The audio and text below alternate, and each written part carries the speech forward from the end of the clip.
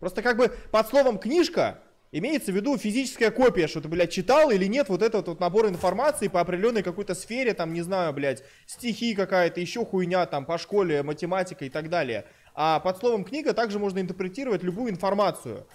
Вот я, блядь, когда пытался прокачать Вара и 2 дня готовился, я проанализировал просто пиздец сколько информации, не один листок и не один десяток, просто читал.